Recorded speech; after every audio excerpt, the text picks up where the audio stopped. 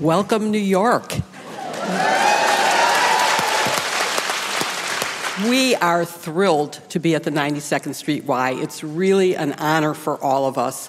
And I want to start, of course, by introducing my sisters-in-law, Kimberly Atkins-Storr.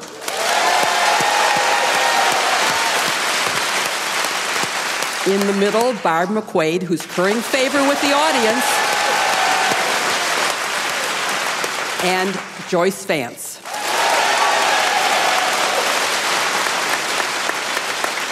And I forgot to introduce myself. I'm Jill Wine-Banks.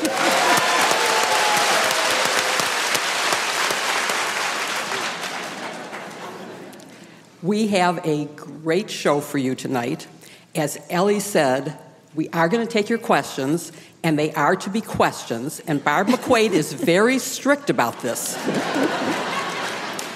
Her law professor instincts say you have to ask a question and not give us a lecture. So we look forward to the questions, though. And we have a great show for you tonight. Before we get to the show, we're going to do some chit-chat. But first, I want to tell you some of the subjects we're going to talk about. We have, first, a rapper who has many AKAs. He's sometimes, his real name, I guess, is Sean Combs. You know him as Diddy or Puff Daddy. And he's now a resident of your prisons in New York now. So we'll talk a little bit about that. And then we're going to talk about the most recent things, or at least this week's things, in the Trump world of legal news. And then we're going to talk about some of the dangers facing us in the elections this year. But before we get to all those great topics, I want to talk about how we love New York. And I want to start by saying,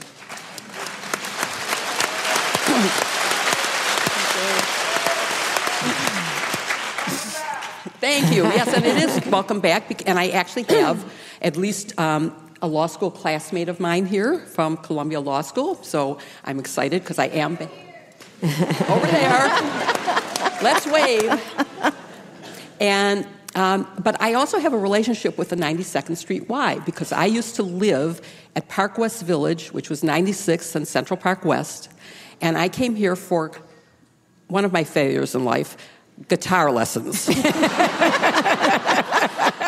I became a lawyer instead of a guitar player for obvious reasons. Was it like folk singing, Jill? It was. Like Bob Dylan style? Yeah, what was it? Well, Bob Dylan not, but yeah, Peter, Paul, and Mary maybe.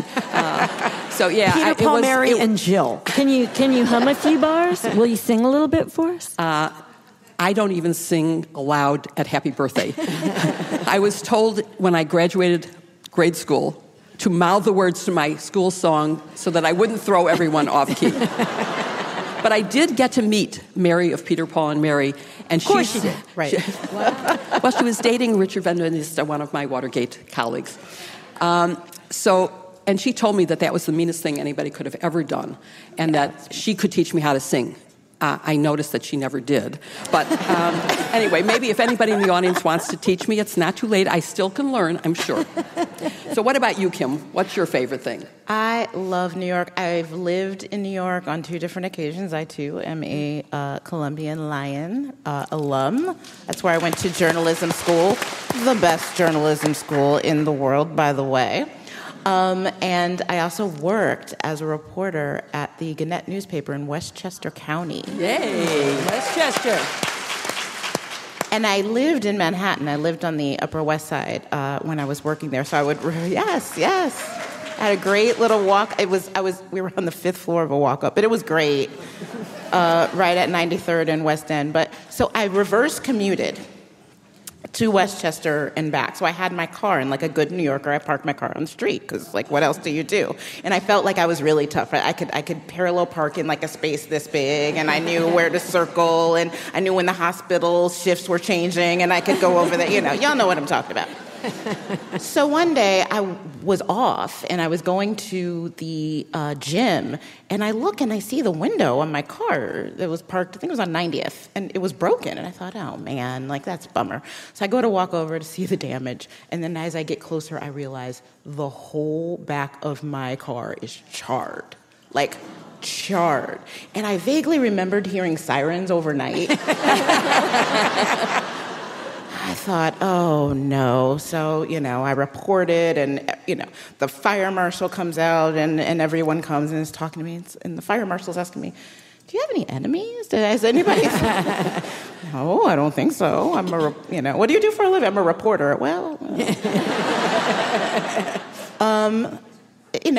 anybody threaten you or anything? No. It's like, was there anything on your car that might have, And I lived a long time in Boston, and so I was a Red Sox fan.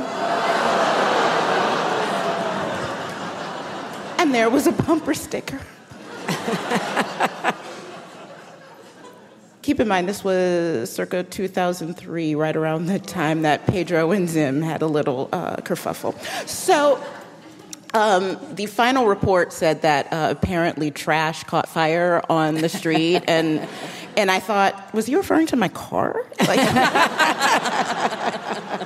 But I do love New York, despite that.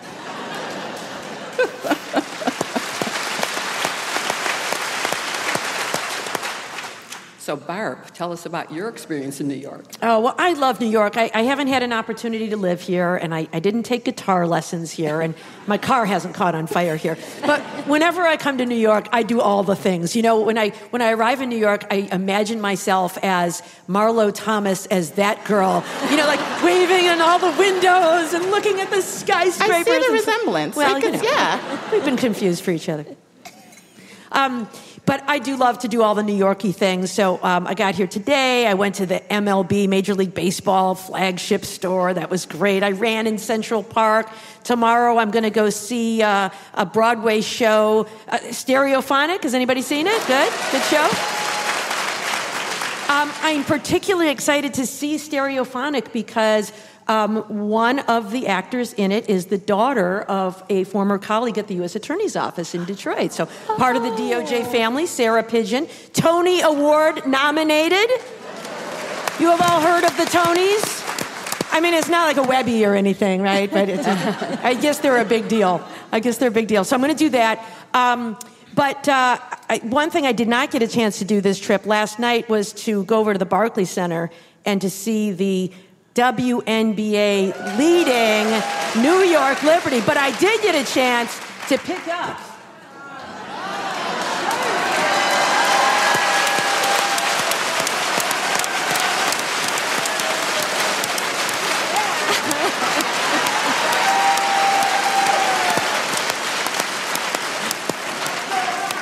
much more comfortable. Well, golly, that's sort of tough to go after. I think my story is actually a sad one, unlike everybody else. A lot of my family is in New York. My granddad was the youngest of 6 brothers. He moved to Los Angeles, and I grew up out there. But New York was always a magical place to us as kids. And then I got to come here for the first time when I was 7 years old. And the big excitement in my family when you were here, especially on a weekend morning, was the same excitement that we had in Los Angeles, actually. It was to go out and get lox and bagels at Barney Greengrass or someplace like that. And I really, really loved doing that. Loved my cousins, loved spending time here. And then by great happenstance, I married a law school classmate and ended up in Birmingham, Alabama. She's the Hillary Clinton of Alabama. Close enough. So I am here to tell y'all, you cannot get a decent bagel south of the Mason-Dixon line. And I have a really bad habit, which brings me back to my luck of New York. At some point, I discovered that you could call the nice people at Zabar's, and they would send you not only bagels, but hand-sliced lox and maybe a few other things. And they would charge you exorbitant prices for doing that. I go as long as I can in between times, but every few months I have to make the phone call and have a little slice of New York delivered down to Alabama.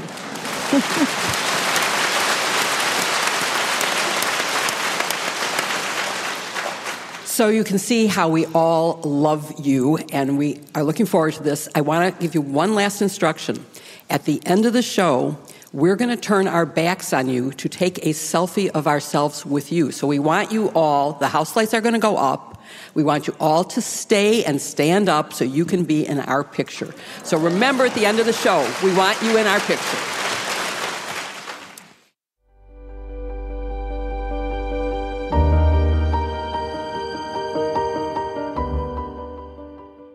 It's so great to be together in New York. And before I walked over to this place where we're recording, I used the best thing possible.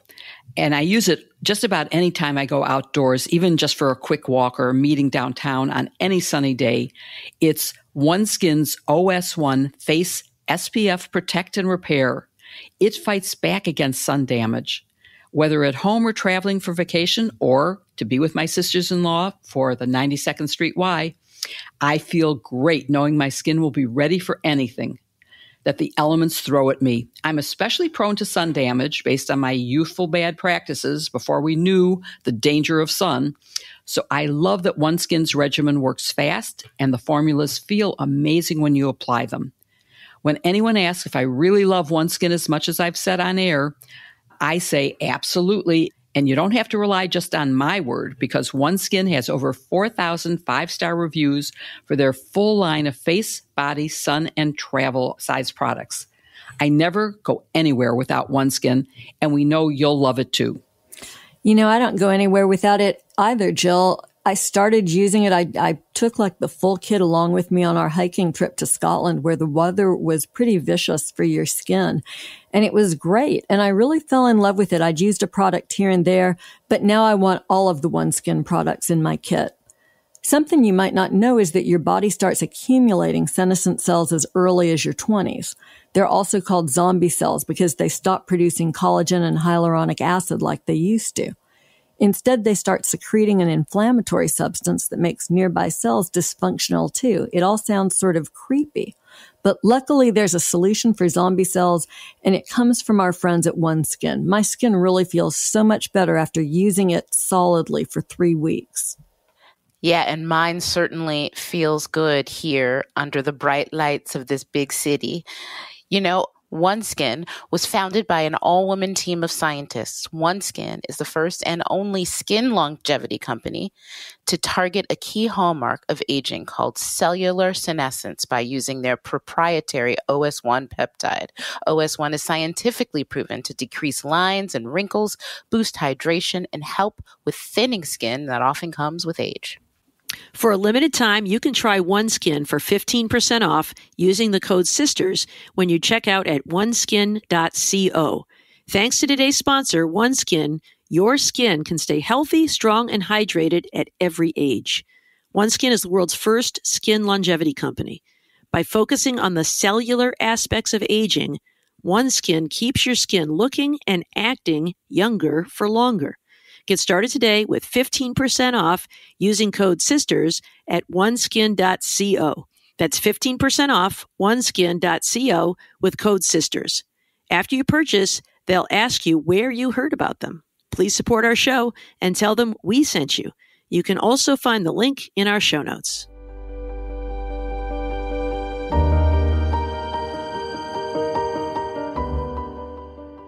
And with that, Kim, would you start the first segment? Yes, so I will lead our discussion about the artist now known as Defendant. I just want to start out, I mean, for those of you, I'm sure most of you know that Diddy was indicted, finally, for really, really horrific crimes that seems to have gone on for a very, very long time. The dam sort of broke after one of the survivors of his alleged abuse, Cassie, who is an artist too, came forward very bravely on her own before anyone else did, but she enabled other people to come forward too, and it's such bravery. And I want to start off this discussion by focusing on Cassie Ventura, who is a hero, because that's never easy to do, to go up against a powerful, rich, connected person, but it's even harder when you're a woman of color. So I take my hat off to her.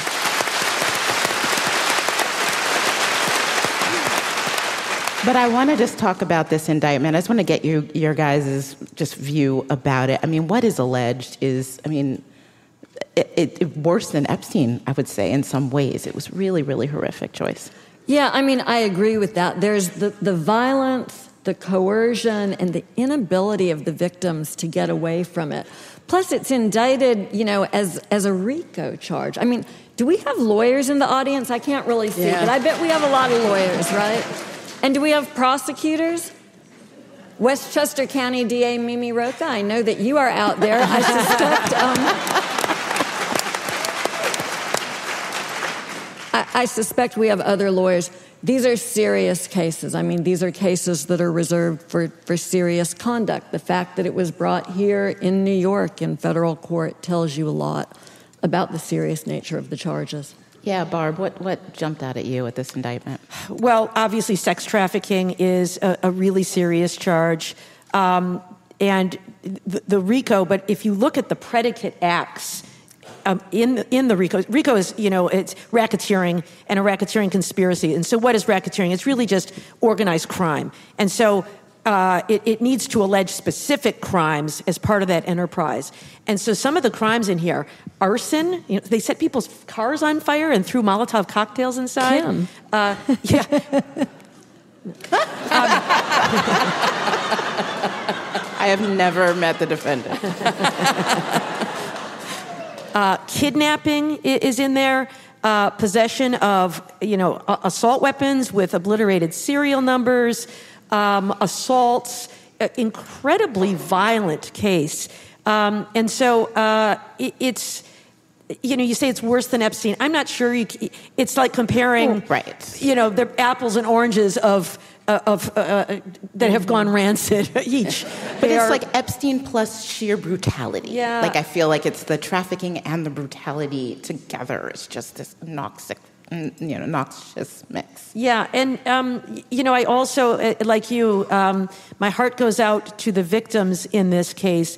And one question I heard Damian Williams, the U.S. Attorney, get asked was, what took so long to charge a case like this? And I don't know, but what I do know from my experience as a prosecutor is, it's one thing to look at a video and say something awful is going on here, and it's quite another to build a case, evidence beyond a reasonable doubt that you can prove to a jury unanimously. But this conduct goes back to 2008. And the other, I think, very good teachable lesson about this case is that sometimes we see things that we don't understand and people do not stand up and question them. Yeah.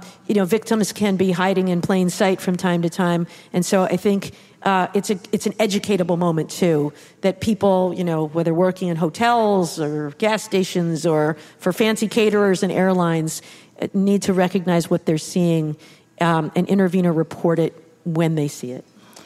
Jill, what jumped out at you about this? I mean, one thing that jumped out at me was the fact that throughout the indictment, it was called the Combs Enterprise, this RICO charge. And before that, you would think of the Combs Enterprise as his television shows and his music and his labels. He has, liquors and all kinds of other things that he merchandises, clothing. He had a whole clothing line throughout the 90s that people were using. That was it. No, the enterprise was this horrific trafficking ring that was absolutely brutal. Yeah, this was a businessman who used his legitimate business for criminal enterprise. And I was in the Department of Justice when Title III and RICO became laws. And the Racketeer Influenced Corrupt Organization was meant to be organized crime, the mafia. But it has been expanded to cover businesses like this one, which did horrible things. And I can't... If you read the indictment and you read, first of all, every time the defendant is mentioned, it takes 3 lines because his AKAs take so long. And they don't just say, hereafter called the defendant. Every time they go through every one of his names. But I think it is the fact that he used his hired help, his business associates, his personal assistants, to do it. And I think the other thing that stands out is how well laid out this indictment is. And the difference from past indictments and why I think this will be a successful prosecution is because they have laid out the phone calls, the text messages, the videos, the how many hundred bottles of baby oil were retrieved? Thousands. 100 cases of, I mean, it's amazing. The bribery that was attempted.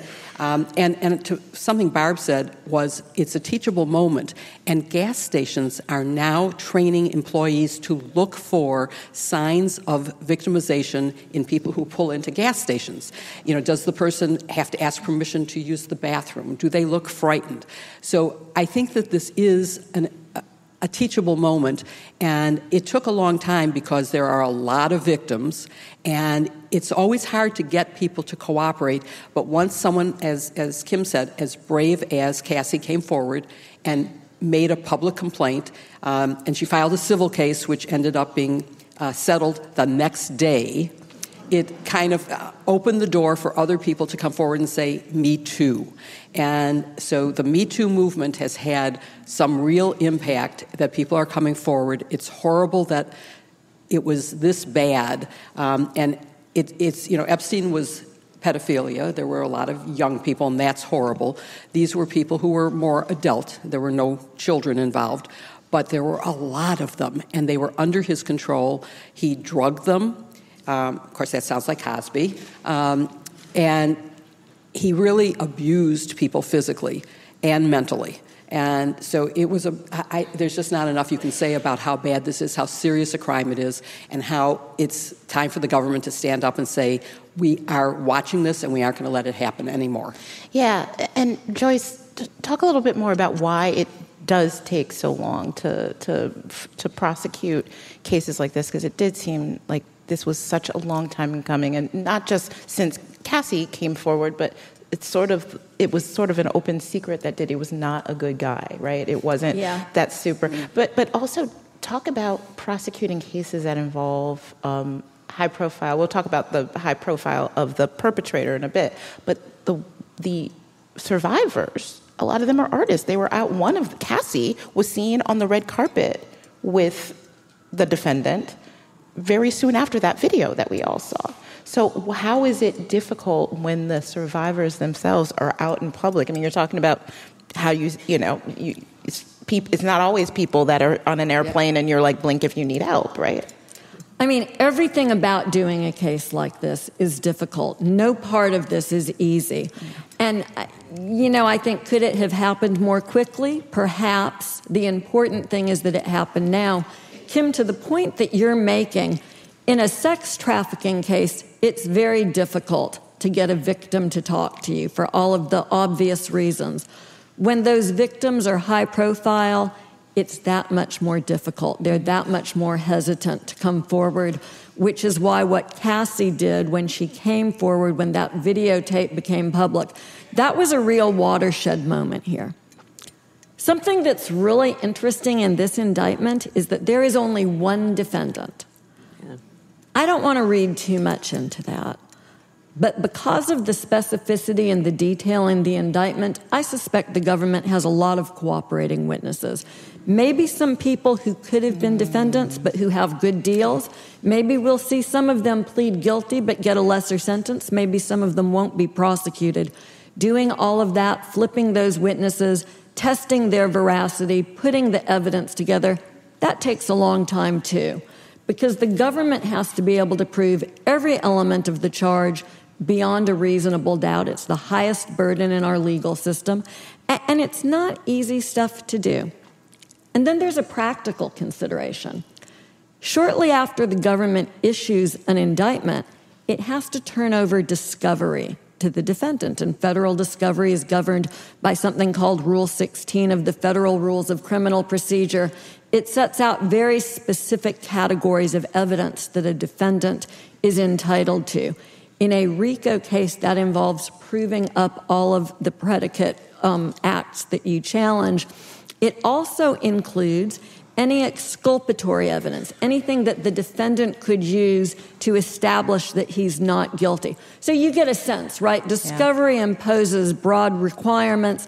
Government has to be ready to pony up pretty quickly. New York Southern District's a little bit slower than some districts. You still have to be ready to go. That means if you're the government, you have to have all of your ducks lined up before you go to the grand jury. it really looks like they lined him up here. This is a highly specific indictment. And Barb, you talked a little bit about how often this is happening right in plain sight. Like I said, they're on right there on the red carpet when this is going on, and what that says about how these cases are perceived. And I would also add that it says something different when the survivors are mostly women of color. Can you talk a little more about that? Yeah.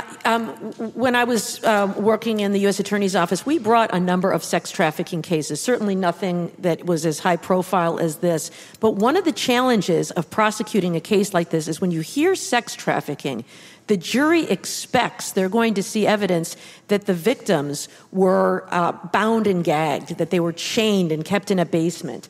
And in fact, they're often walking side by side with their assailant. And that creates a disconnect for members of the jury. But the way these cases usually work is, first, the assailant will entice the victim to become close. How do they do that? Maybe with romantic overtures. Sometimes it's with promises of a modeling career. With young kids, teenagers, sometimes it's a cell phone and clothing and money, other kinds of things. You're going to live a glamorous life, baby, you and me. And when it's somebody as famous as Sean Combs, you feel like you've just hit the lottery. Oh my gosh, this is so great. And then suddenly it turns. Some of the victims here were plied with illegal drugs like opioids and ketamine and become addicted, and they need their assailant for that next hit. And so it's coercion, it's threats. They don't think they can get away. And then there's also leverage. If you leave, I will tell everybody. I've been videotaping all of this. I will share this with the world or your loved ones. And so people feel trapped into this situation. I know sometimes when we talk to the survivors of this, they say, I can't even tell you what has happened to me. I am complicit in this. I went along with it. I'm to blame. And I don't even know what this is called. And we said, no, you are a victim of sex trafficking. And people didn't even understand that. And so explaining that to the victims, explaining that to the jury can be difficult because of that expectation that they're going to be in chains or in handcuffs. And so, as you say, the victims can feel concerned that if I come forward, they're not going to believe me. Yeah. They're going to side with this rich, powerful person, or this powerful person has the ability to hurt me, kill me, seek revenge against me. I don't have the resources to be able to do anything about this, so I don't have any recourse. So those are some of the challenges that it's important to educate jurors about, potential jurors about, the public about, and even would-be victims so that you can build resilience and people can recognize these tactics when they're being used to manipulate women of color, young people, boys, all of the people who can be victims of sex trafficking crimes. And Jill, speaking of people who have a lot of power and fame, we have seen very high-profile defendants have their cases dismissed. You mentioned Bill Cosby, Harvey Weinstein. What would it take if this defendant is convicted, to make that stick? And do you think that can happen here? This is a very different case, I think. Cosby got off because a prior prosecutor had made a promise to him, and the court said the promise was binding. And so he couldn't be prosecuted after they promised. They wouldn't prosecute him if he testified in a civil case brought by the first of his victims. Weinstein, again, it's a technicality, and he is going to be retried. Yes. So there is still the possibility. I think in this case they've learned from those experiences. There's, as far as we know, no prior promise, and the technicalities have been taken care of. I think they have the witnesses. They don't have the statute of limitations problems that occurred before. And so I think this one, could stick. He is in jail. That's something that's different, where he's no bail. No bail. And if we have time, we can talk about what that means and why he is. So talk a little bit about that. Because I think this is a really interesting issue that, at least in the federal system, you don't have to stay in jail pending being convicted. You're presumed innocent. But the judge can say, you're a real danger to the community, or you're a flight risk. Now, obviously, someone with the money that Sean Combs has is a flight risk. He can take up and go. And so they offered, well, we'll give you $50 million bond. That'll keep him here.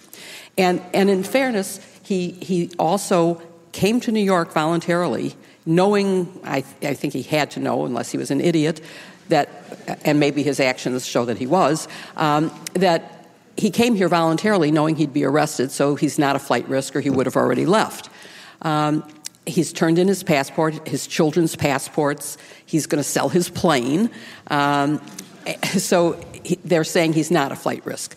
But then they wrote a letter to, the judge saying this is why he should be detained. See, I think the magistrate makes this decision that showed why he was really a flight risk and why he's a danger. And a lot of it was because of interference with witnesses. He's tried bribery before. He's tried threats before. As Barb mentioned, he has videos of some of his victims that he could ruin their reputations and ruin their careers by going forward with them. Although if they testify, people will probably know about it anyway, but they've made that choice themselves by cooperating.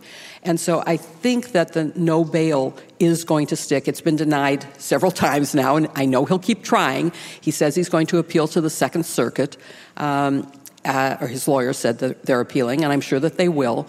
But I have a feeling that the evidence that's been put forward in the indictment and in the letter asking that he be detained in prison is going to stick, and that it'll stick, and that the issues, the good thing about having prior cases that go bad, it's why at the Department of Justice, all lawyers who come as trial lawyers start doing appeals first, is because you learn what the mistakes of trial lawyers are so you don't make those mistakes. Right. And I think they've learned, and so that it's going to be a case that actually sticks. Well, we will continue to follow it as it progresses in our future episodes. Thank you.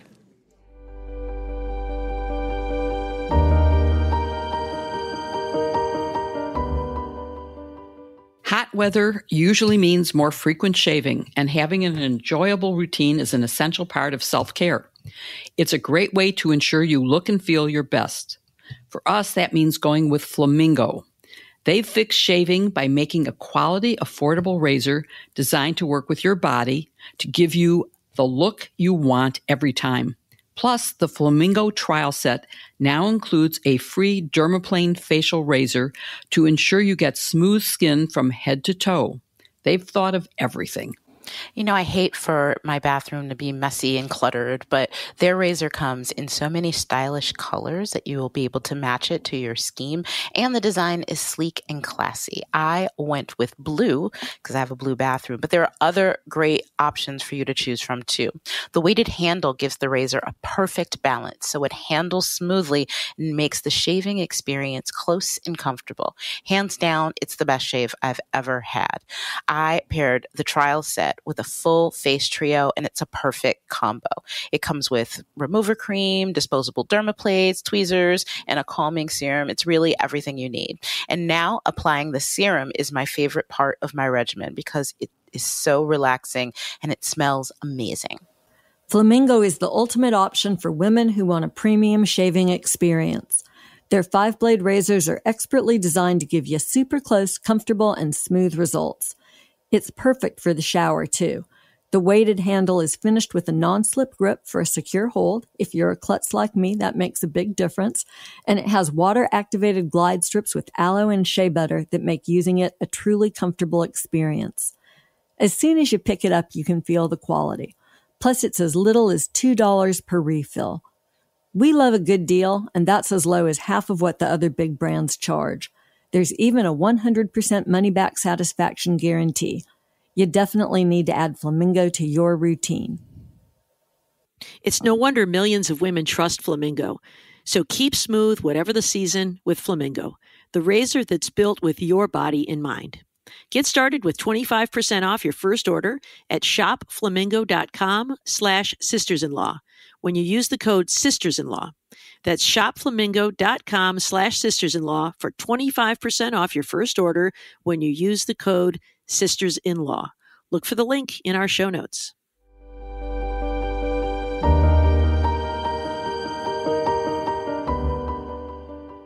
Well, let's move on to our next topic. I wanted to tell you about something that maybe you haven't heard. There's going to be an election soon. There are 2 candidates for president.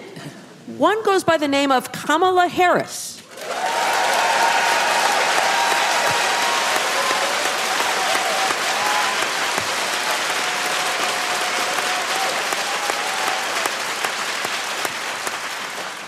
Former prosecutor and all-around boss, I must say. The other candidate is a man who comes from New York by the name of Donald Trump. Donald Trump, now, he has been the subject of some assassination attempts. All of us denounce that. All of us think that is abhorrent. All of us think that that is the antithesis of democracy. But since then, Donald Trump has said that the reason for these attempts on his life is because of all of that rhetoric by the Democratic Party. Sure, I hate Taylor Swift, but it's the Democrats who are saying all of these things that are riling people up. They're eating the dogs. They're eating the cats. They're eating the pets of the people who live there. Kim told me that her shoes that she's wearing tonight are kitten heels. If they try to eat my Gucci's, I swear. I'm protecting the dogs of the world. Also wearing a gift from someone in the audience, a Madame Prez pin. But I want to have a serious conversation about this because I do know from my experience as a terrorism prosecutor that violent rhetoric can radicalize some people to action. It certainly has happened, with ISIS. There would be sermons by Anwar al-Awlaki. People would watch them and be radicalized to action. And I think that in some of the things we've seen, January 6th, right, was a radicalization to action when Donald Trump convinced people that the election had been stolen. And it creates a tension, doesn't it, in our system where we have a First Amendment right to say most things. It's not absolute, but we do have a First Amendment right to a freedom of expression. On the other hand, when there is violent rhetoric, it can lead to violence. And so I wanted to talk with you all about your thoughts about that. Let me start with you, Jill. What are your thoughts about the violent rhetoric that we're hearing and whether the First Amendment has any protection on that? So let me start first with the First Amendment does have limits. And it says when there is a clear and present danger of imminent violence that you can't say it. I mean, the typical thing is you can't yell fire in a theater.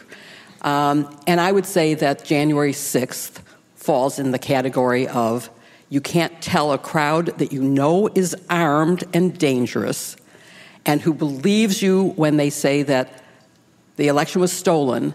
You can't tell them to go and march on the Capitol.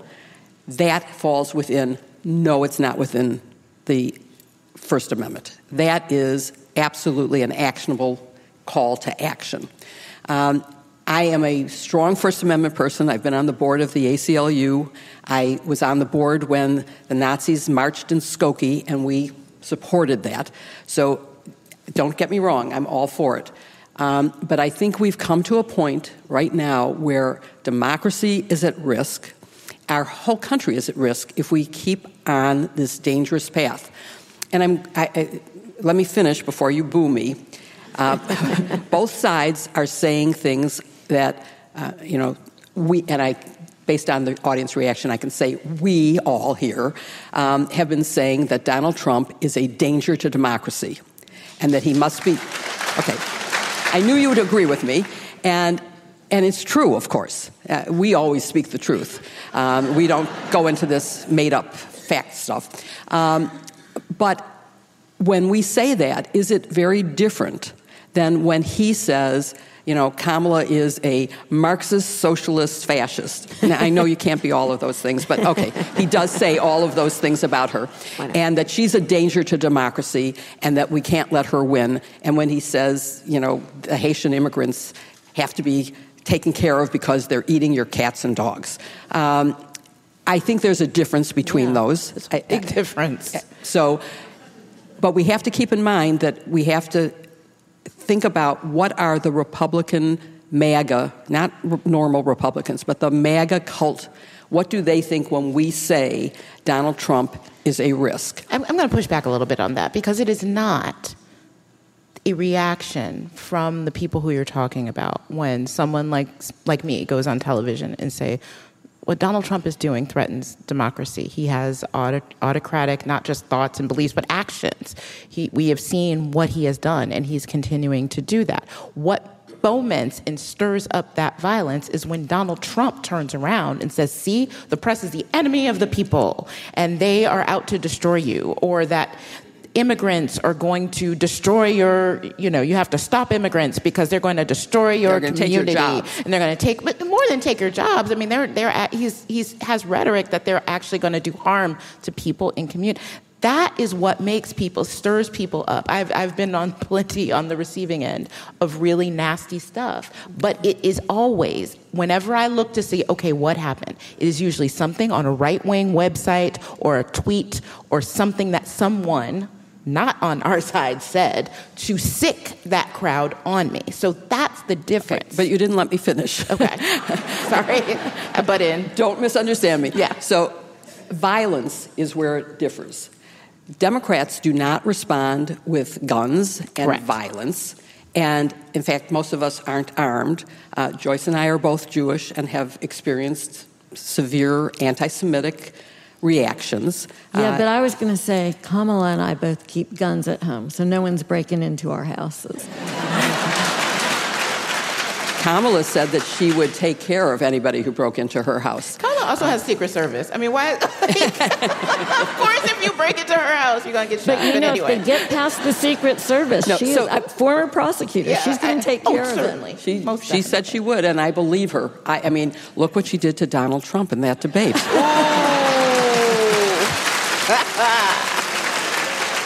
Some woman said to me, I can never vote for her because she's not a bully and she won't stand up to the bullies of the world. I can't wait to see that woman because that was before the debate. Well, let me turn to you, Joyce, and push back a little bit. You know, I don't think we can group. There's a fallacy called the whole part fallacy, which is one person says something and it gets attributed to everyone in the group, right? So one Democrat says something and it's those Democrats are all leftist radicals, or one Republican says something and it's the whole group. So I think we want to be careful. But one of the things that J.D. Vance is saying is when people say Donald Trump should not engage in violent rhetoric, he accuses them of censorship. And so is it censorship to suggest that perhaps it's not such a great idea to tell people to come to D.C. January 6th will be wild? You know, with Donald Trump, he's always the victim. And if you're his vice presidential nominee, you have to say that he's always the victim. So it's predictable. We know what J.D. Vance will say in service of Donald Trump. But I think the reality, and it's something that we have to grapple with as a country, I suspect not very many people in this audience have ever voted for Donald Trump, but our fellow citizens elected him. And they elected him knowing who he was. Right. From that first minute that he said that Mexicans were criminals and rapists, made fun of a journalist with disabilities. We have always known that Donald Trump is a racist and a misogynist. And the problem is that Donald Trump lacked the good judgment we expect from our presidents, right? I mean, George Bush, Barack Obama, you may be a fan, you may not be, but you understood that whether you agreed with them or not, they were doing what they thought was best for country. That is not the baseline with Donald Trump. But he could not have become president without a certain number of votes from a certain number of Americans. And I think something we will have to do as we move forward from this, which I hope we will do after November and January, we will have to grapple with what it was that permitted so many of our fellow citizens to sign off on his brand of maliciousness. And we will have to find a way to, I think, come back together as a country, which is going to be difficult.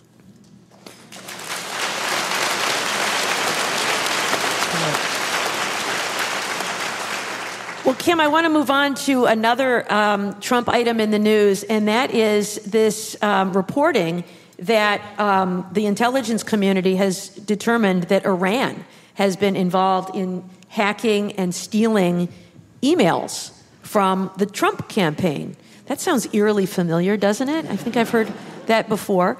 And that they offered them to the Biden campaign and to the media who didn't bite. They said, no thanks. We kind of learned a lesson in 2016, and so no thanks. I am hearing from some people who say, well, fair is fair. In 2016, you will recall, Russia stole, hacked, and leaked email messages that were harmful to the Democratic Party and to Hillary Clinton ultimately. Why are journalists, you're a journalist, refraining from report? I mean, it's news, right? Some of the reporting suggests that maybe these are Roger Stone's emails, maybe they relate to J.D. Vance. What is sort of the legal and ethical calculation that reporters go through in deciding whether to report information like this? Well, there's always been a balancing act, and you know, we understand that from the Pentagon Papers or anything else. When national security is involved, when threats to our democracy and our government is involved, the First Amendment is not carte blanche. You know, just because you can do something doesn't always mean you should. And there are lots of circumstances. I think maybe people don't understand when journalists know something and we don't report it for any number of reasons, whether it's security. We may know before you do that the president is going to make an appearance in Afghanistan, or we may know before you do that there was some sort of strike that took place on a military target. The government asks us, because of those national security implications, to wait to report it until a time that it is safe to do so. So things like that happen pretty regularly, fairly frequently. And so we have learned, thankfully, since 2016, that when another government tries to interfere with our election process, we should not let them. There is a very good reason to protect the democracy, to protect our Constitution, which protects us. We are the only profession that has express protection in the Bill of Rights to do that. So I think that's a no-brainer. Yeah, it's interesting. You may recall in 2016 when WikiLeaks published all of this stuff, and what was Donald Trump's reaction? I love WikiLeaks. Yeah, a very different view, I think, about loyalty to the country. Over he your asked own Russia campaign. to look at Hillary's emails. Yeah. Russia, if you're listening. And Joyce, let me ask you one other question about what's going on in news in the Trump campaign. One of the things that Donald Trump continues to claim, of course, is that the 2020 election was rigged. And he has been saying now that if he wins this election, when he wins this election, if he discovers that election workers were engaging in any sort of fraud, he promises they will be prosecuted in his administration. What's your reaction to that? What's the potential harm of that? And what do you think, how does that land, do you think, in the ear of secretaries of state or county election workers or the people who work at a polling place on election day? So look, Donald Trump is not prosecuting any poll workers, right? He is not telling district attorneys across the country what to do. What he'll do with the Justice Department if he wins, I think, is the stuff of nightmares and good reason for us to all make sure that every last person in our circle is registered and will vote to make sure that that never happens.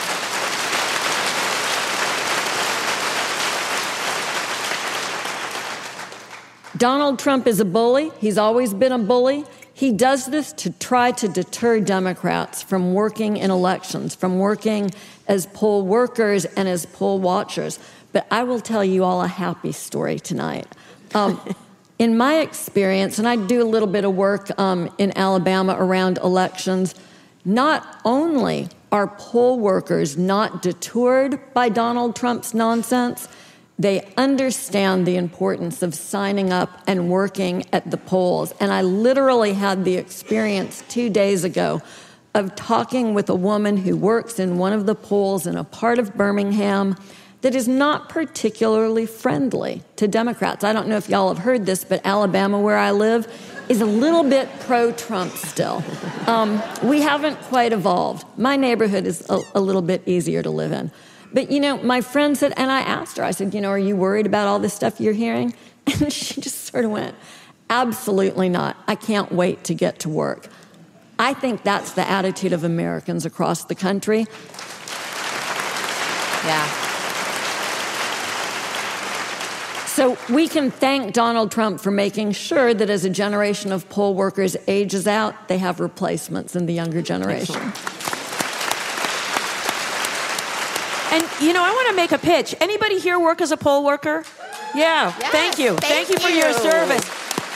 That's amazing. I have had friends, family members, acquaintances, and others who do work at the polls. And what they say about that experience is, having worked at the polls, I have more confidence than ever that the vote is accurate and free and fair. And anybody who doubts that should go work at the polls and see for themselves. So I encourage everybody here to work at the polls, and thank you to those who do.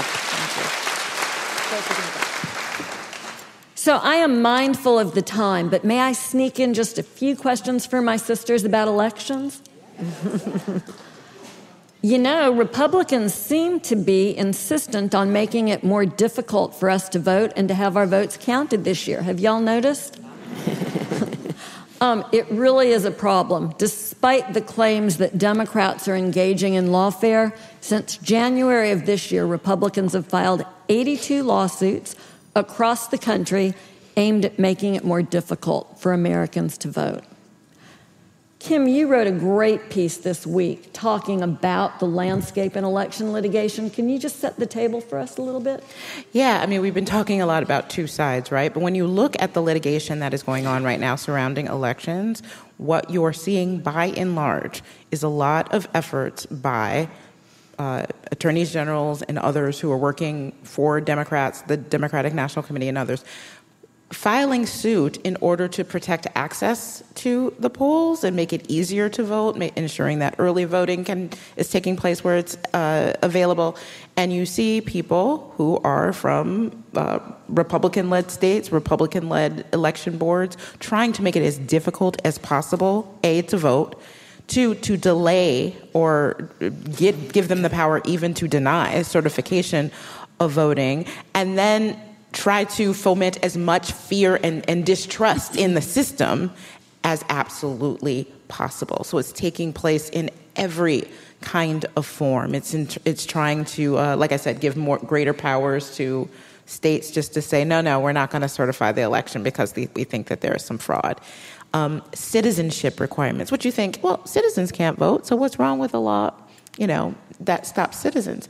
A lot of people don't have that documentation to take to the election. Now, that cannot stop you from voting in federal elections like the president, but it can stop you in some states from voting in local and state elections. And how many people are going to go and say, oh, I just want to vote for president? And how do you even count that? It's meant to keep people, particularly people most likely to vote Democratic, people who are lower income earners, newly naturalized citizens, brown people who live in rural areas. It's really terrible. Yeah, so I think that takes us to Georgia. Georgia is going to be one of the states where the outcome of this election is determined, and Republicans saw what happened in 2020. And I'm telling y'all, Kamala Harris is going to run strong in Georgia.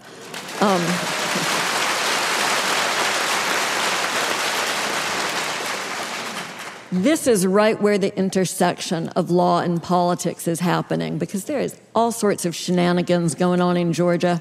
Every day it's something new. It seems like Republicans in Georgia are determined to find Donald Trump those extra votes he needs to win before the election happens and he can ask for them. So, Barb, can you tell us what's the latest in Georgia and what's really going on there? What's the end game? Well, I have breaking news. There is for Georgia. News. Today in Georgia, the Georgia Election Commission voted to implement new rules for the upcoming election. This, despite the fact that their Secretary of State, Brad Raffensperger, you may remember his name from the 2020 election, urged them to not change the election rules so close to an election. He said, it's a terrible idea. We don't have time to train our election workers on new rules. Nonetheless, the Georgia Election Commission went forward and passed a number of new rules, the most egregious of which is that in every county, they must hand count every ballot after they've tabulated them. But Barb, what's wrong with hand counting ballots? It's a paper trail. It has to be fair if you're counting the ballots, right? It is, but what it does is it's going to take weeks to actually hand count all of those ballots, and that's going to create delay. And in that period of time, you can imagine what's going to happen, right? There's going to be fraud. Allegations of, have we heard that tune before? Allegations of fraud. So it buys time. Why Georgia? Why is Georgia going through this? Well, their governor, Brian Kemp, a Republican, denied that there was any fraud in 2020, and yet he signed into law a number of laws that made it more difficult to vote in Georgia, requiring an ID for voting by mail, reducing the number of places where you could deposit a mail-in ballot or an absentee ballot, even making it illegal to provide food or water to people waiting in line. Again, this idea of who is going to be impacted by this? People of color, lower income voters, students, people who are transient, likely Democratic voters. What happened in Georgia in 2020? Well, ultimately, Joe Biden won that state, and they elected 2 Republicans to the Senate, right? Raphael Warnock and John... I'm sorry. See, you're paying attention. That was a test. Well done. Well done. You guys are sharp. 2 Democrats, John Ossoff and Raphael Warnock. And so we now find ourselves with these more difficult rules. This comes on the heels of some other rules passed by this election commission. And this is a commission that is bipartisan, but it has a majority Republican members.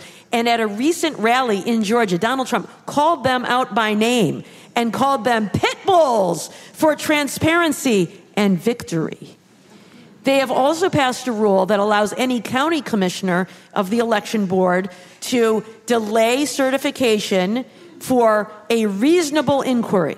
It does not define what is reasonable, and it does not set any time limit for resolving that reasonable inquiry. So the worry is that this is going to create chaos and delay and lay the groundwork for stealing an election. That's the concern in Georgia. So a lot of worry. There are some lawsuits pending there.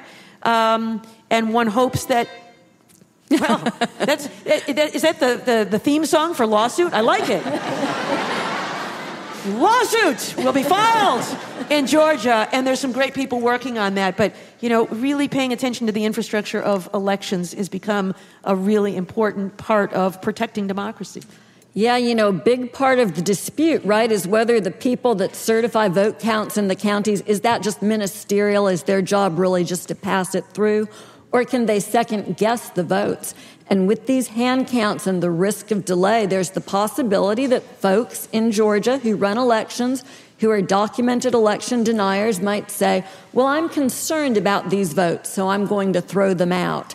And they'll certify an election, but they'll certify a result that's contrary to the will of the voters.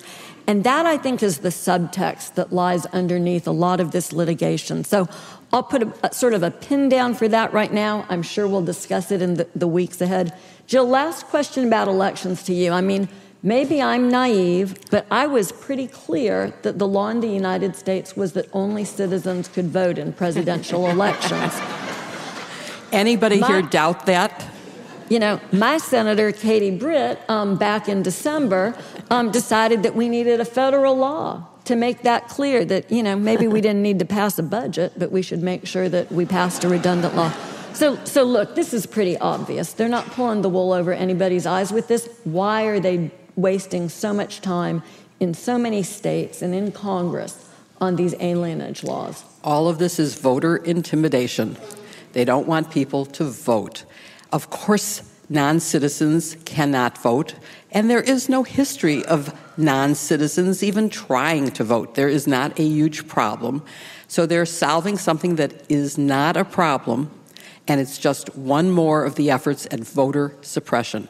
So not only have they made it more difficult, drop boxes, you can't do it anymore. Vote by mail, can't do it anymore. Early voting only on certain days and only for a short period, and never on Sunday when most people are free and can do it. So this is just part of the strategy of the Republicans to make sure that most people cannot vote, which only makes it more incumbent. And I had the privilege of being in Ann Arbor with Barb just last week. Ann Arbor, let's hear it. Ann Arbor. Go blue. And they are, hey, wait a second, Illinois, come on. But they're registering the students there. The students are registering other students.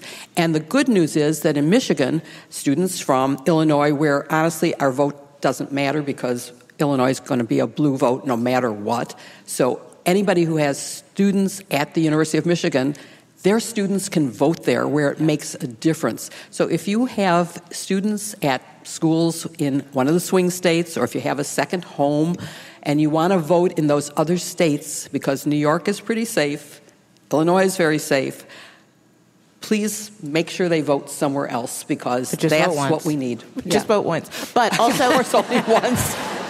In a place where you reside and you're not dead. Check the voter rolls, because I have someone in my family who was a student in Georgia. Yeah. And every single time the voting before the election checks the voter rolls, and he's been removed. Make sure that they don't want they target college kids particularly. So tell your college kids to make sure that you are registered to vote. Check your registration before the deadline. Purging is a big problem. Yeah, I mean, can we just maybe end on that note, because I know we're running late. The National Motor Voter Registration Act says that you cannot be removed from the active voter rolls once you've hit that 90-day mark below an election. So go on one of the online things, vote.gov, vote.org, I will vote. Check your registration status. Take a screenshot. If you're an active voter today, you're entitled to vote active in the election. If you're not, get it fixed now and get all of your friends and family to do it too. It's a big deal. We've got to make sure we can all vote this year.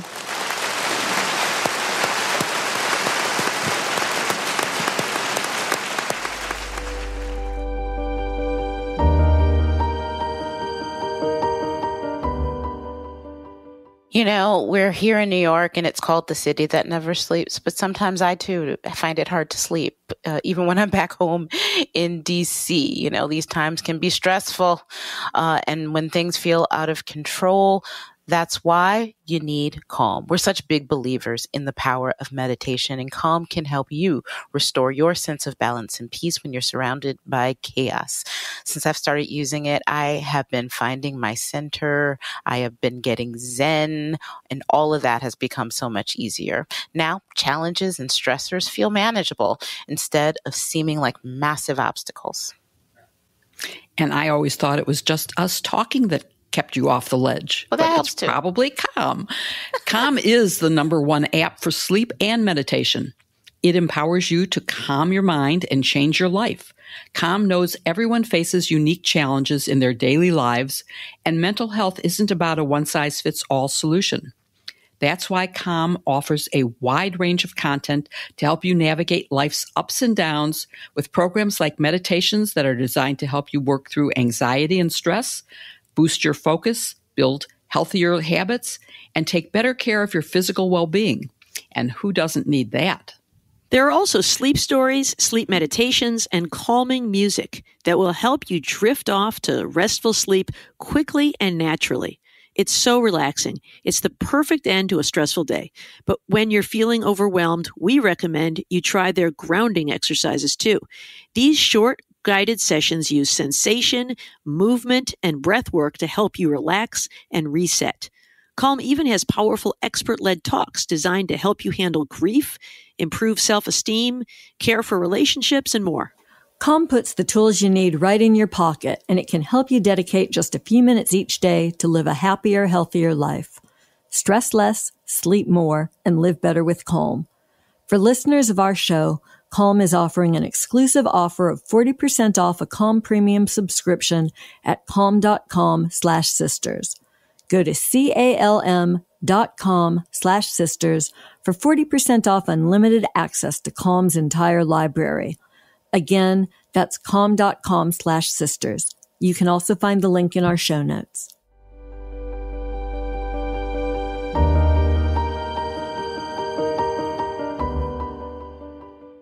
Okay, so now it's time for your questions that we will answer. And remember, there's microphones on both sides of the stage. And also remember, after the questions, we're going to do a photo shoot with you guys. So remember, only questions, and we're going to try to keep it short. All right. Okay. Here we go. It's hard for me to see, so I'm just going to blindly point. Is there someone over there? Yes. Okay. Yes. First question. Howdy, folks. So I am I'm feeling positive about Election Day. But like you just spoke about, I am terrified about the abyss that comes after. And so aside from donating funds to Mark Elias and Associates to make sure that they have the legal team that they need to be fighting against the legal fights that are going to come, what can ordinary citizens do to support those efforts once we're at that point?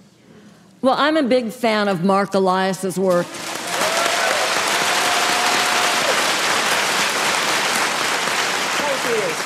That man is going to save democracy. For those of you who don't know Mark, he is the lawyer who is spearheading much of the pro-voting litigation that's going on, trying to make sure the good cases happen and the ones that are dangerous don't. So hats off to Mark. I'm going to try to channel Mark, who I actually interviewed for my newsletter a couple weeks ago and spoke on his podcast. And I think he would tell you, our most sacred obligation as citizens is to find a role to play. It might be a poll worker. It might be a poll watcher. You might write postcards to people in states that are in play. Really powerful. But whatever it is, even if it's just talking to your kids and making sure that they vote, it's a big deal. So go forth and help people vote.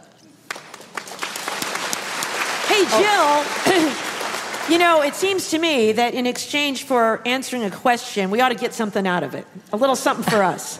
I'm thinking maybe before someone asks their question, we ought to ask them for maybe, I don't know, a restaurant recommendation or their favorite sight to see in New York. So I don't know. I want a little something. I want a little information. Okay. Let's go to the woman in the over here gets to do that. Great shirt, by the way. Nice T-shirt.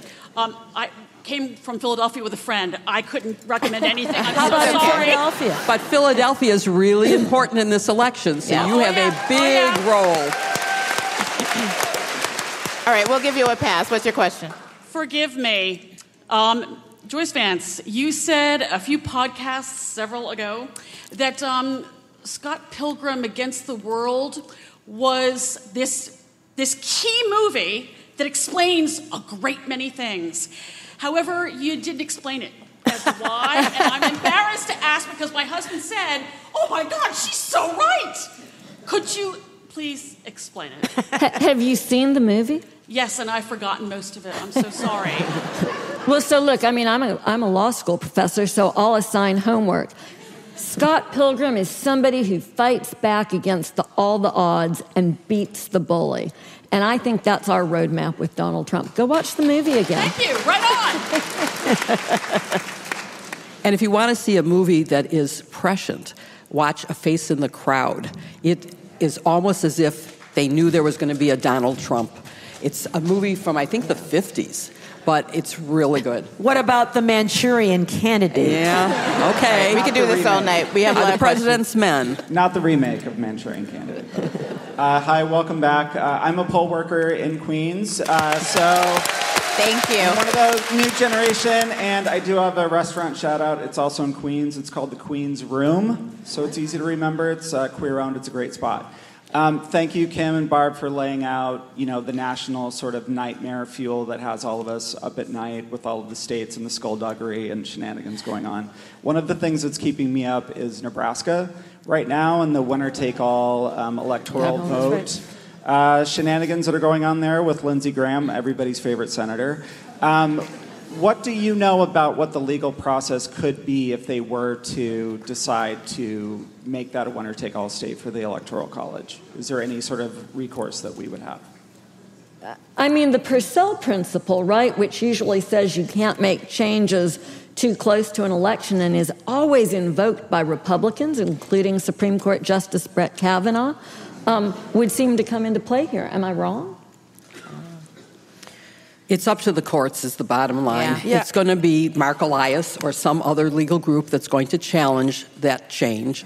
I mean, this is one of those little teeny things that could make the one vote difference. You know, I hope that we're not at a one vote difference. I hope we have a landslide. You know, can go back to the Nixon era where he won 49 out of 50 states. I could only hope that would happen here, but it's not realistic. And if I may just add, the Purcell principle, which is bedrock law and says that no changes may be made close to an election, why, that is as solid as Roe versus Wade. But, you know, on a happier note, I think that if Nebraska does do that, the Maine legislature, mighty Maine, will find a way to go back into session. They have a similar rule that leads to a split in Maine's electoral college votes. I think Maine might be the deal breaker there. Okay, thank you. Okay, question over here. Yeah, no. hi. The lady who just, I'm with her. Okay. From Philly.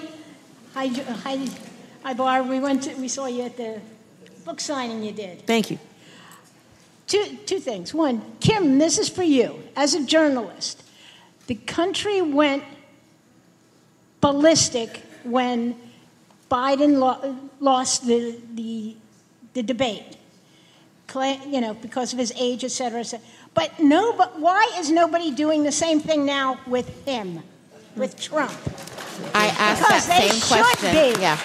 I honestly ask that same question all the time. I am actually really disappointed that there aren't newspapers across the board saying that Republicans should look at just the abject nonsense, whether it's not completing full sentences, whether it's saying insightful things, whether it is attacking communities falsely and lying, a whole entire community upended by his rhetoric, and why there's no call from an editorial board to say, Republicans, pull back your candidate. Like, this nominee is not suitable to hold this office, and they just won't. I think what has happened is that the media cannot break its, it forgets.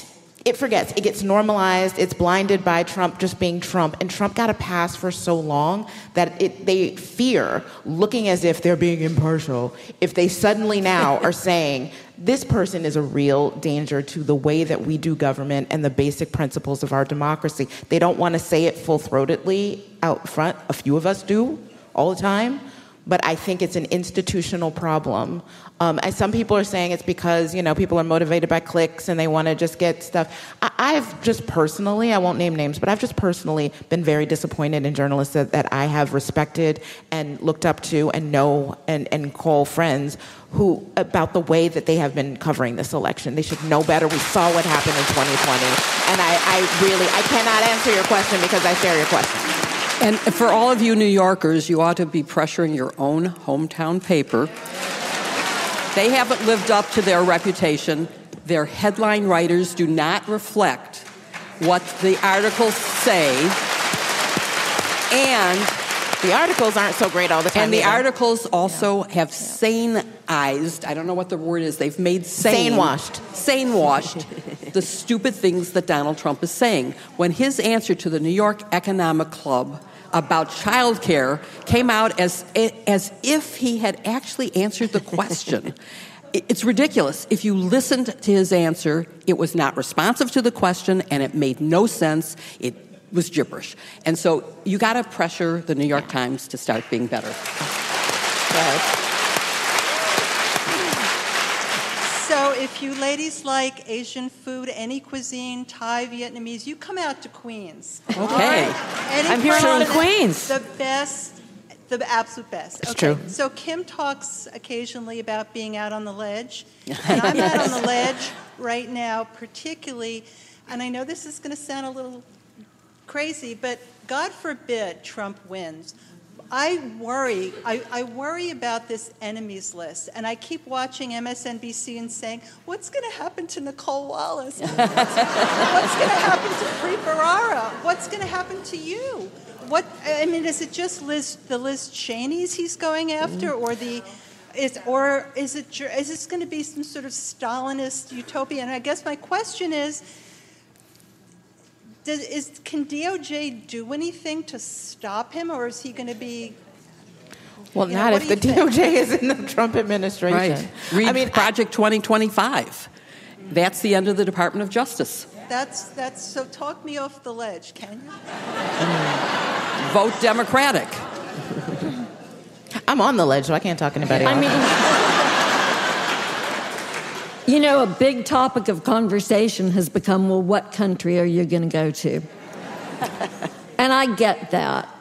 And I'm Jewish, and like all Jewish people, I worry about those issues. We are going to have to fight for this country if democracy means something. We cannot let him win. I'm going canvassing tomorrow in Pennsylvania, so... But again, there are too many fellow Jews who I know who are just like, you have to understand, he's the only thing that's going to be good for us. And I sent them all the video clip of what he said. Yeah. Yesterday. Can I just say, every community has that, but we should talk to people in our circle. Your trusted friends, they will listen to you. That's true exactly for all right. of us. And that answers the other question, too, what you can do. People like me, I can talk till I'm blue in the face, and at this point, nobody knew was going to say, oh, you know what, Kimberly Atkins-Store had a point. You know who they're going to listen to? They're going to listen to their friends. They're going to listen to their neighbors. They're going to listen to the people in their churches and their synagogues. They're going to listen to the people who they trust, and that's how you break through. I've seen it happen in families. That is what you can do to tell people that this is different. This is different. You can be conservative. You can want those principles, but this is a fight for our country. Just vote that way. Just vote that way in November. Okay, we've gotten out of hand because we're all talking. We're going to have to limit one person answers because we're going to run out of time. Question over here. Okay. Hi, my name is Erica, and I'm from 20 blocks south of here. I just want to thank you. I have a question, but I want to thank all of you for coming over to Threads because it's made such a huge difference there. I follow all of you, and I think, Kimberly, you follow me back now, which was a big day for me. And thank you for being the truth tellers, because the media, present company excluded, are not. But my question is... the food recommendation? So my parents and I who are here, we were just talking about it today. There's a Spanish restaurant in the West Village called Sevilla. Sevilla? And it's a mainstay of Manhattan. Put that on the list. Sevilla. All right, it is thank you. a mainstay from decades. So Okay. that's a good one. Sounds good. I have a small question for you. Can Citizens United be torn down? Is there a path forward to do that? And what can we because I know there's the ethics crew, I forget their name. There is an organization that's been working, crew. What can we do as individuals or as small collectives? Because I'm part of Markers for Democracy. I think there's a few people here. And we write postcards to voters. But what can we as individuals do to help tear this down? Because nothing is going to, not health insurance, not politicians, nothing is going to change as long as Citizens United. I think Barb has the answer. Well, I don't know if I have an answer. I have a response. First, thank you for the recommendation. Yeah. We might go there. So Citizens United, as people probably know, is a 2010 Supreme Court decision that said corporations have the same First Amendment rights as individuals, and that therefore there can be no limitation on the amount of money that they contribute to an election as long as it does not go to a specific candidate and they don't coordinate with the candidate. So they can still do things like create these PACs and give millions of dollars. Like, how is Elon Musk pledging $45 million a month to Donald Trump? Because he's going to do it through a PAC. And as long as it's done that way and he doesn't coordinate with Donald Trump, he just says Kamala Harris is a Marxist, leftist, fascist. Marxist, leftist, socialist, he doesn't fascist. coordinate. Yeah. then it's okay. So it means that it's really unlimited spending. And, what's an individual to do? People can really buy the election with these huge numbers. So to change it, I believe, would take a constitutional amendment. I don't see that changing anytime soon. Or a new Supreme Court. But I don't see that happening anytime soon. But I do think there's some things we can do. It's not going to stop an Elon Musk from spending $45 million if he wants to. But one of the real challenges, I think, is dark money. And that is we don't know who's behind some of these things. They create a PAC name called, the Red, White, and Blue Grandmothers of America. Well, who could fault that? They sound lovely. When, in fact, it might just be gun manufacturers or some individual with a lot of money who wants to, steer policy in a certain direction. So what we don't currently allow is for these super PACs to disclose who are their members. And so I think transparency is something that we could legislate, and that could at least lift up the curtain for this dark money so we know who is behind it. I think that's the least we can do. And so asking your member of Congress to do that, I think, is one way. And there's the Disclose Act, there are some pending bills out there that would achieve that. Thank you. Next question. My name is Diana, and my husband Peter and I just ate at the reopened Hexter's, HOEXTER''S on East 82nd for a smash burger. It was great. Sounds good. My question I would love to ask each of you, but I'm going to direct it at you, Jill, because I've watched you for many years. My son's close friend is the woman who was quoted in the Times as being prosecuting Diddy and going against him getting bail. So her name was there. What gave you the strength to be the person you are? You all have these amazing brains and strength, and you did it. And what gave you, Jill? Oh, what happened man. that made you become Jill? Years of therapy haven't helped me to answer that question. As I said, I have some law school classmates here, and two of my female classmates and I had went to see Suffs, which I highly recommend, and ate at the Algonquin, which I also highly recommend. It was lovely and so nostalgic and so like a living room for dinner. And we were oddballs. And my parents raised me to think that I could do anything I wanted. I went to law school because I wanted to be a journalist like Kim. But when I was graduating, girls, as we were known, were offered jobs on the woman's page. And I wanted to report on politics or law. So I went to law school thinking, well, then an editor will think I'm good enough to hire for that. Somehow I ended up practicing law. And I just sort of have this attitude of just do it. I just don't let the discrimination I've faced ever stop me. I'm proud that while I may have been the first in most of my positions, I was not the last.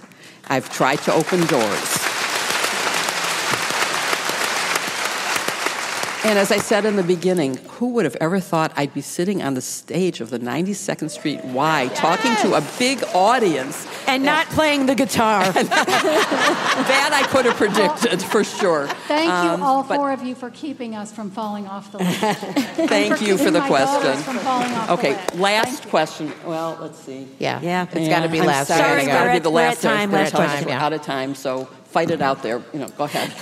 My friend and I went to Serafina for lunch, and that was very good. Oh, I love Serafina. My question is, I guess for Barb, I am wondering whether, in light of the really terrible, shockingly bad decisions that came out of the Supreme Court in the last term, if that's moved the needle for you at all on the issue of Supreme Court expansion. I know people like term limits, but even if this court didn't find them unconstitutional, it would take 2 decades for that to even have an impact. I have been a fan of the idea that the Supreme Court ought to expand to 13 justices. Yes. 9 is not a magic number. Schoolhouse Rock, 3 is a magic number. I digress. Throughout history, it's actually been different numbers. It's been 5, it's been 7, it's been 9.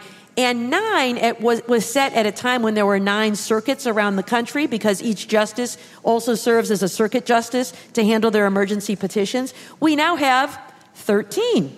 13 is the magic number. circuits. So it does seem like 13 makes some sense. I do worry that if you keep expanding, it becomes an arms race, right? And every time Congress can expand it, it's 13, then it's 19, then it's 37, then it's 100, right? At some point, I think it's too big to really be a body, a conference that can get together. They can hear them in panels. I worked for an appellate court that had 22 judges. Yeah, so maybe, but I think that at some point it could be too big. So I do think there is a magic number there. Maybe 13 is that magic number for now. There's also, President Biden put forth an idea that I really like, which is term limits of 18 years, staggered, so that every 2 years you've got more justices coming on, and every president gets an opportunity to appoint at least 2. Now, it might take some time, but long term, it would shake out so that there would be more representation that's directly accountable to the people. So I think those are some ideas worth considering. Thank you.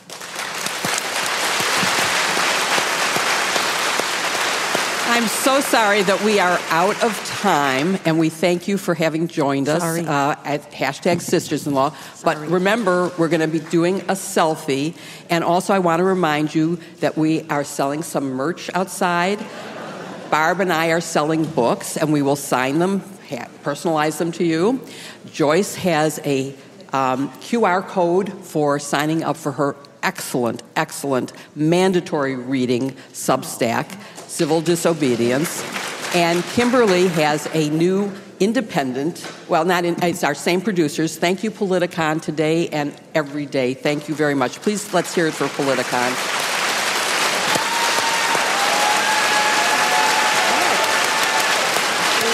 And Kimberly has some bookmarks, I think, that show her new.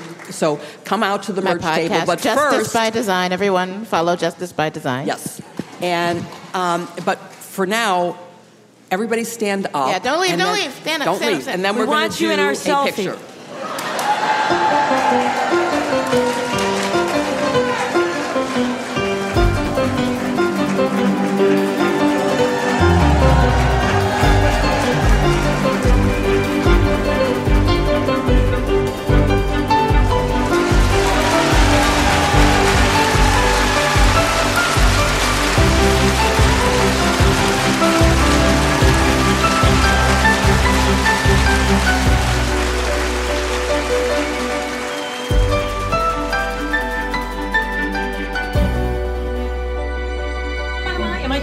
I'm Joyce Vance. And I'm Barb McClay. People confuse us all the time, and I can see why. Why? I mean, we look nothing alike. Which one am I? You're the tall one. That's right. Now I remember. Joyce Vance, the tall one.